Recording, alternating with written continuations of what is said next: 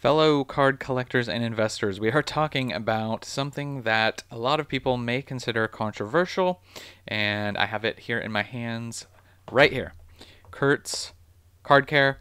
There are other cleaning kits out there on the market besides Kurtz, but I just want to talk to you guys about this and get your guys' opinion and tell you my thoughts.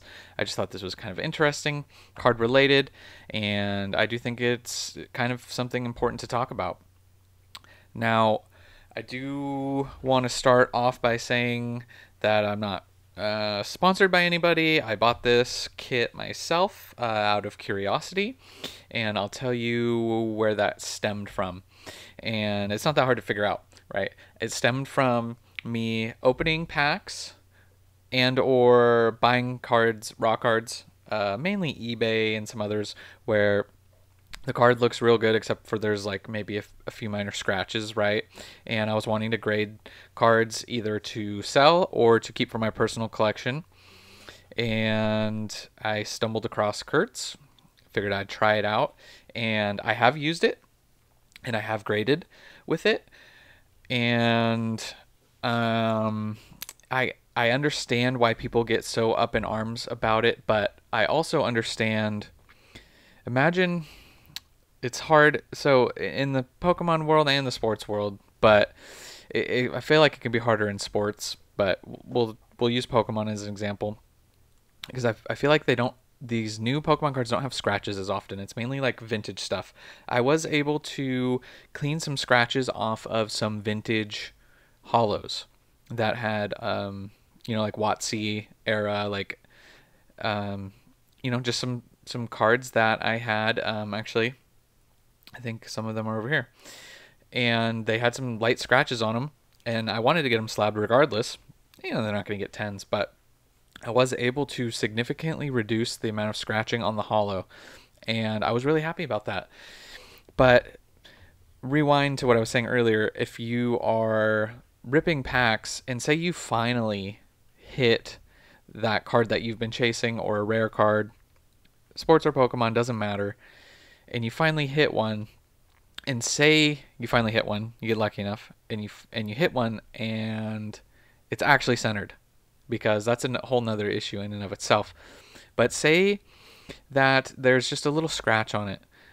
Now, I haven't really seen this with Pokemon like the SIRs or the textured cards. They don't really get scratched on the front, but the backs they can. And it happens in sports a lot with the Prism cards.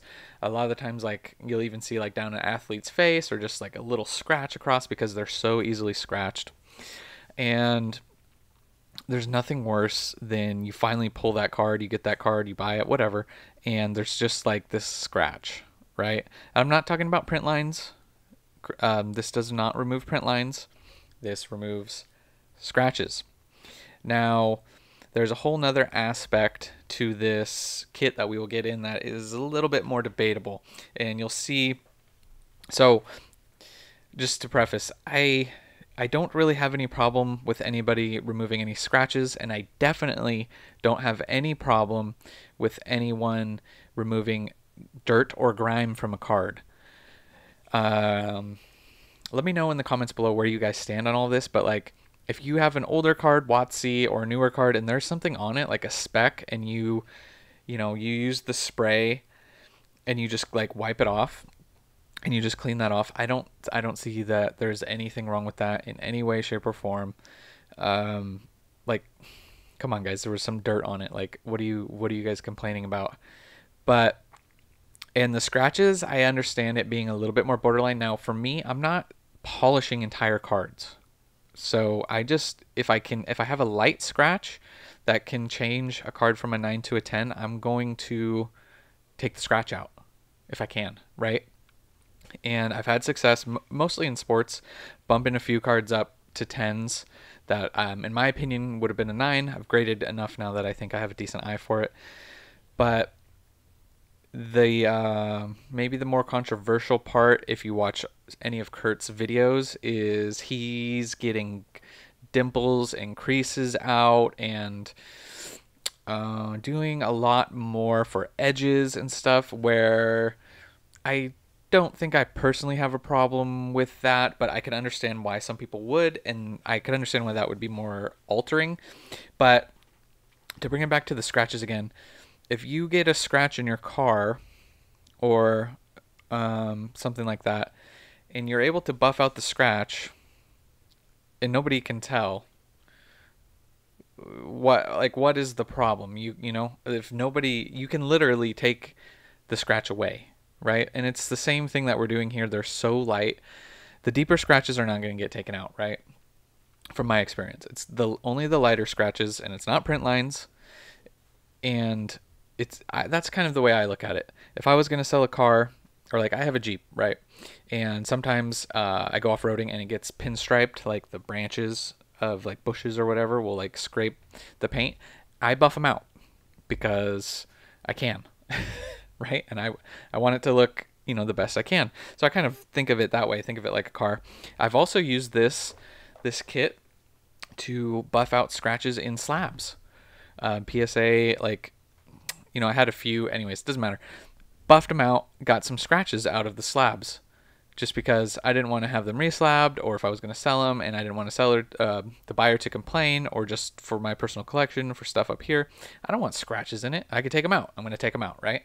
So I think that that's fair. But we're going to just move over here like this. So what you get in this kit that is the more controversial part is this guy right here. So this, if you've seen this in action, this is like an edge tool. And this can fix, if you're patient and talented, both though, equally, I think.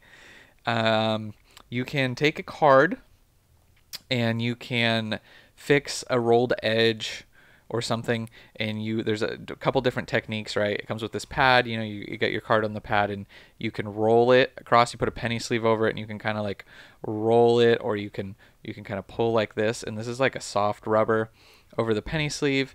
You get it wet with the spray, the moisture helps soften it up, you know. So that is kind of where we get into, or like you know, there a lot of times like a fingernail indent will get into the back of a card.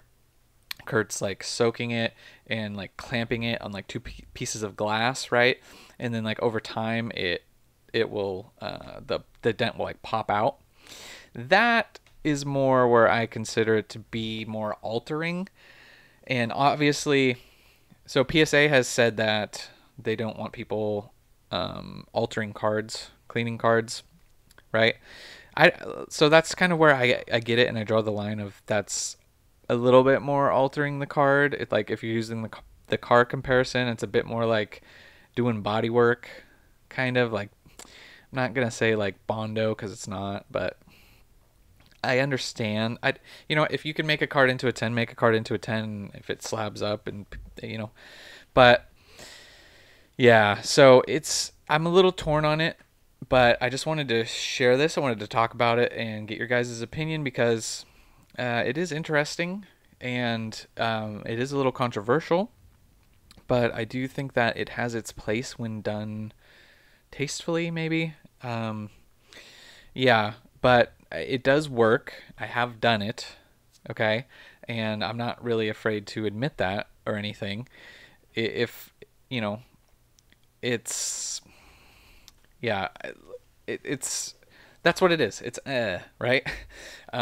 Yeah, I just wanted to get that out there and just kind of talk about something that I feel like isn't talked about a ton in the space, but it has been talked about. PSA's made a statement on it, so yeah.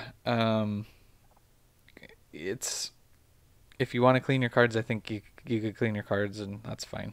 But you know, if you polish it out, if it gets a 10, it gets a 10. So yeah, this is kind of a longer just rant of me talking about cleaning cards, but, and I do apologize, I was a little bit all over the place, but I was just kind of trying to get my thoughts out like naturally. And so yeah, that's kind of where I stand. Hopefully you guys got that from this video. And yeah, I do think that, I mean, if you guys are interested, I'll put a link. I'm not sponsored, I don't get anything from it. I'll put a link if you guys want to pick it up, if you want to try it. It's nice to have your cards look nice at the end of the day. So That's where I'm at. And yeah, that's gonna do it for this one, guys. I'll catch you in the next one. Remember, it was never a phase.